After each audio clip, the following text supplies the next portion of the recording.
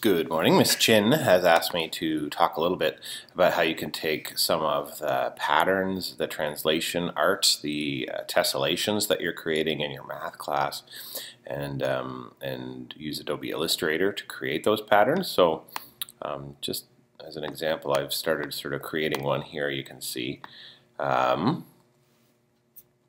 So what I might do in Adobe Illustrator to do this is I might start with a simple shape. I might make sure it's a square by holding Shift while I draw it.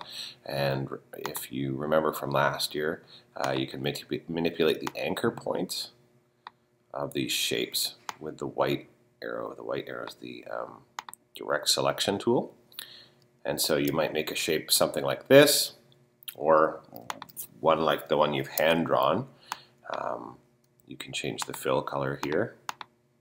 And then what you might start to do is copy and paste these shapes, and maybe you might start by reflecting them. So let's copy it and paste it, and then you can do all sorts of math things here. You can, of course, rotate, reflect, and then translate, which is move. So I'm going to reflect this shape to start off with. And then what I'm going to try and do here is I'm going to rotate it. You can rotate obviously in the transform menu here, but I like to just kind of free transform it here with the rotation. Now it rotates from the center of the shape, which makes it a little hard to line up, but you can do it, I am sure, with a little bit of persistence. You can use the arrows on the keyboard if you need to move it. And then you can change the inside color. So here you can see I've started creating my pattern, and I can do this all sorts of ways. In my previous example, I kind of went around the center like that, but you might decide to do something different. You don't have to do the same sort of thing all through. Just to show you how I did that, so I selected both and copied with Edit Copy or Command C, paste with Edit Paste or Command V. Can again translate them and create all sorts of cool things. If you've hand drawn something already, no, I didn't hand draw this myself, but I looked up some examples here. You could bring in those shapes into Adobe Illustrator.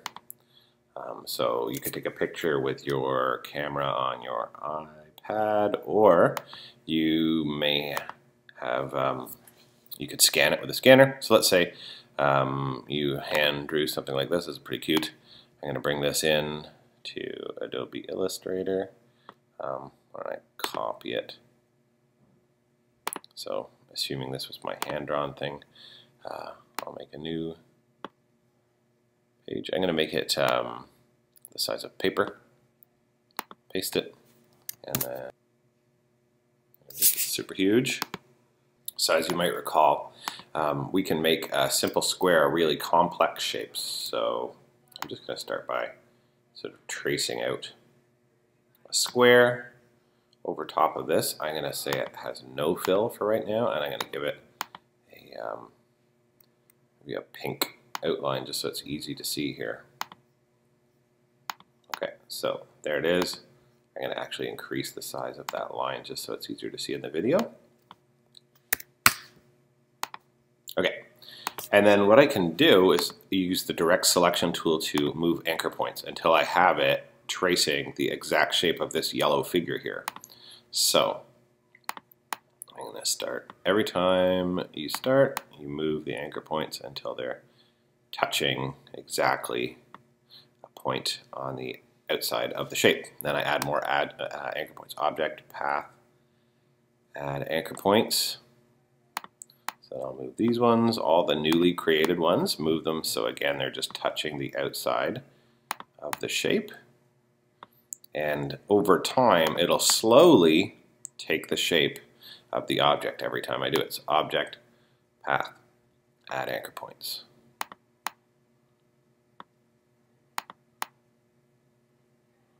And you can see over time this will create the exact shape of this little creature here.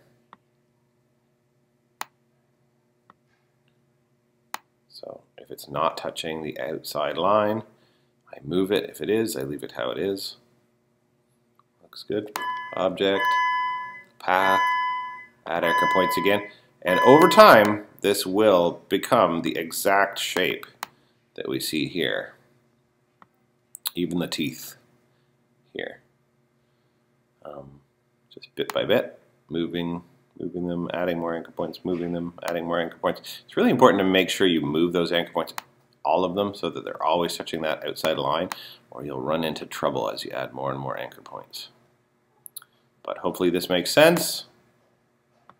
Sometimes if I have too many sort of close together, I might move a few of them.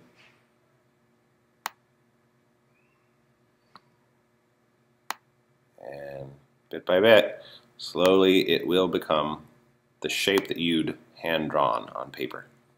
I hope that makes sense. Then you can, when you're ready, turn off that background layer. Layers. Turn off the background, you have your shape, and then you can start copying, reflecting, translating, rotating, all that sort of stuff. Hope that helps.